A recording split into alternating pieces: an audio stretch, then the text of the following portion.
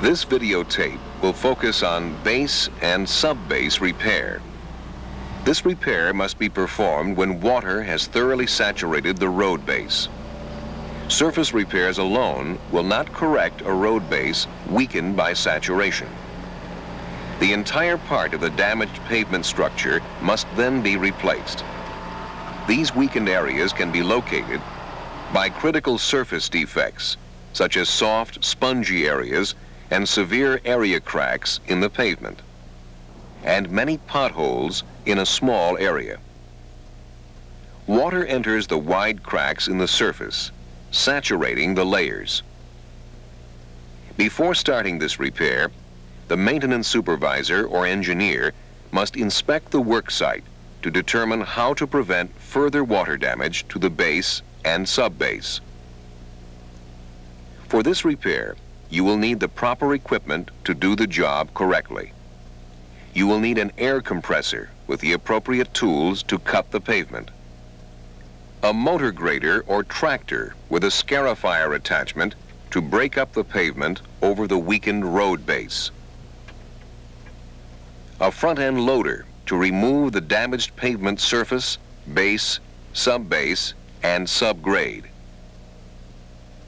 dump trucks to haul materials to and from the work site, a water truck to carry water needed for the repair to the work site,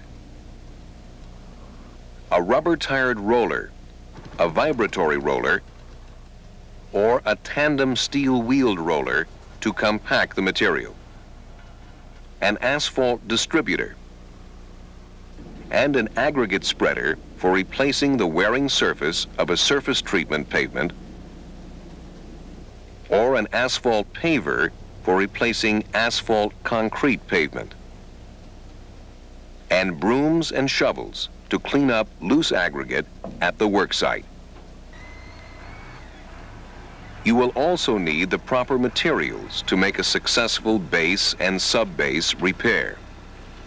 You will need granular base material which has been properly graded,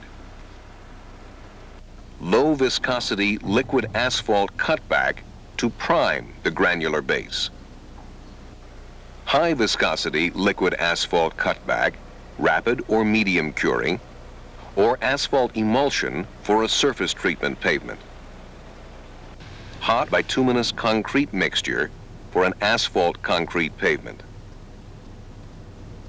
and water to assure proper moisture for the granular base material. The water source should be adequate and near the work site. We can now look at 9 steps for base and sub-base repair. Step 1. Place the traffic control devices. Step 2. Mark the limits of repair and cut the pavement. Step 3. Remove all unsuitable material. Step 4. Install any required sub-drainage. Step 5. Restore the subgrade. Step 6. Replace the base. Step 7. Replace the pavement surface. Step 8. Clean the work site. Step 9. Remove the traffic control devices. We will now look at each step in more detail. Step 1. Place the traffic control devices. If the work site extends beyond the driver's view, you will need several flagmen to control one-way traffic. If it takes more than 1 day to complete the repair, make sure the signs will be quickly visible to motorists at night. For further information, refer to the IRF videotape Traffic Control During Maintenance. Also, safeguard your equipment during non-working hours. Follow your approved procedures to protect the equipment. Step 2. Mark the limits of repair and cut the pavement. Examine the area immediately adjacent to the defect and determine where the pavement surface is supported by a firm base. Use chalk, paint, or markers to identify the limit of the repair. The repair limit must be in the area of firm pavement. Make sure the marks are straight and perpendicular across the road. Next, use the pavement cutting tool to cut the pavement along the mark. Make sure the cut is straight and vertical. Step 3. Remove all unsuitable material. This includes damaged pavement and weakened base, subbase, and subgrade. To begin, scarify the damaged pavement within 1 meter of the marked limit. Be careful not to damage good pavement. Remove the damaged pavement, then load it into the dump trucks. You must check with your engineer to see if the broken pavement should be saved for future use or properly discarded away from the road and drainage ditches. Next, remove all weakened base and subbase. If the subgrade has been saturated, remove it as well. When you reach a firm bottom, make it level before you proceed to the following steps. Step 4. Install any required sub-drainage. The maintenance supervisor or engineer will determine if sub-drainage is required and specify the type to be used. Sub-drainage will help prevent the base and subbase from becoming weakened by saturation again. When installing sub-drainage, follow the engineer's instructions. Step 5. Restore the subgrade. Make sure you use approved material for the subgrade that is the same quality as existing subgrade. Restore the subgrade to its original line and grade before the pavement structure is replaced. Spread the subgrade in a loose layer about 20 centimeters thick. This is about the same distance as from the tip of your finger to your wrist. Test its moisture content. Squeeze a sample in your hand. If it crumbles, it is too dry. Water must then be added to increase the moisture of the subgrade material. If the sample remains in a ball, the subgrade material has the proper moisture. This will help obtain good compaction. If the sample runs out between your fingers when you squeeze, it is too wet. It must be allowed to dry before it is placed.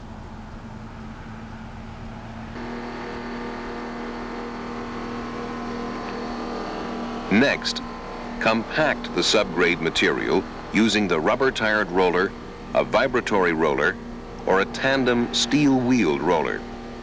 Additional layers may be needed to bring the subgrade to its original line and grade. Be sure to fully compact each layer before another layer is added.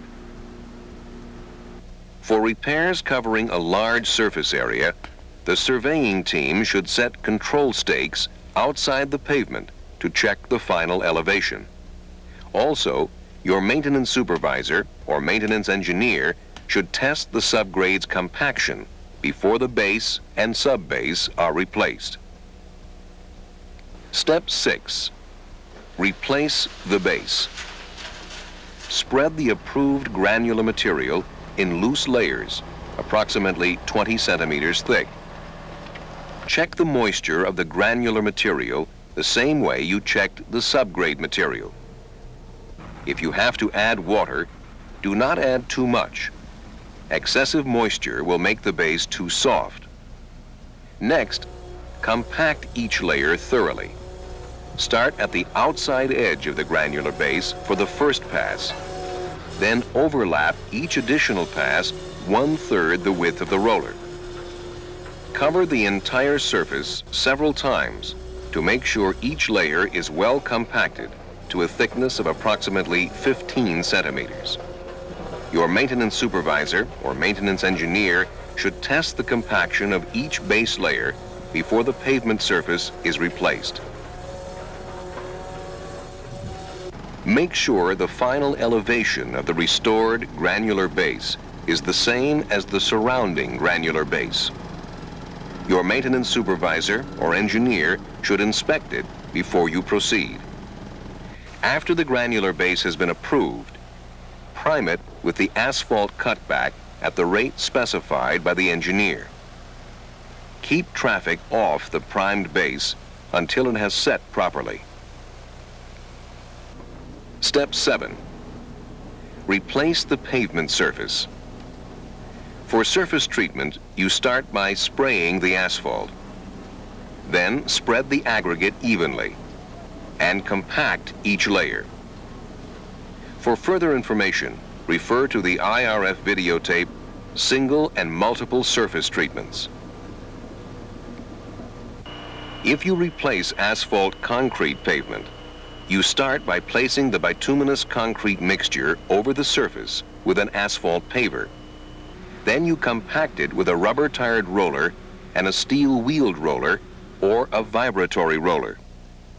For further information, refer to the IRF videotape on overlaying with an asphalt paver. Step 8. Clean the worksite. Sweep the area clean of any loose aggregate and other unwanted debris. Make a record of where the striping needs to be replaced. Then notify your maintenance supervisor so it can be scheduled. Step 9. Remove the traffic control devices. Pick them up in the reverse order of their placement. Refer to your approved procedures. Also, do not block traffic when moving your equipment to the next work site. This repair has been completed. But before they go, remember there are 9 steps for base and sub-base repair. Step 1. Place the traffic control devices. Be sure the signs, cones, and barricades are placed correctly. Step 2. Mark the limits of repair and cut the pavement. Make sure the limits are marked well within the area of firm pavement and the cut is straight and vertical. Step 3. Remove all unsuitable material. This includes damaged pavement as well as weakened base, sub-base, and subgrade. Step 4. Install any required sub-drainage. Follow the engineer's instructions to help prevent future saturation problems. Step 5. Restore the subgrade. Use approved material and compact each layer.